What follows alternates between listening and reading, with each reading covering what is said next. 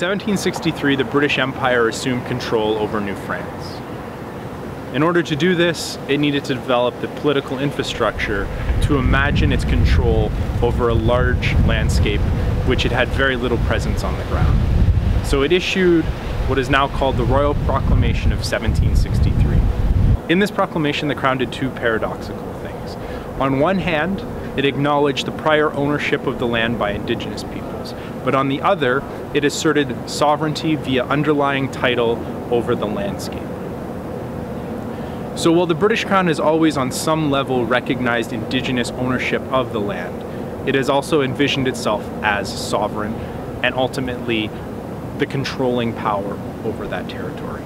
In this module, we're going to be exploring the dynamics of this relationship between the Crown and Indigenous peoples and these conflicting claims of ownership.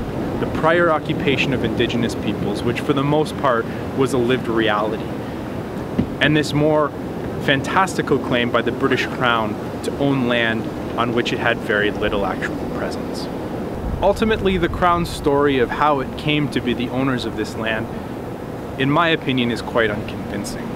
The more convincing story, however, will be explored in this module. The idea is that rather than just assuming ownership over a territory one could not control, Indigenous peoples actually integrated Europeans into their diplomatic systems, which meant that Europeans came here and participated in Indigenous politics on Indigenous terms. The end result is that treaty relationships form the basis for a sustained British presence in what is now Canada, and that Indigenous peoples had an active role in bringing Britain and Canada to this territory.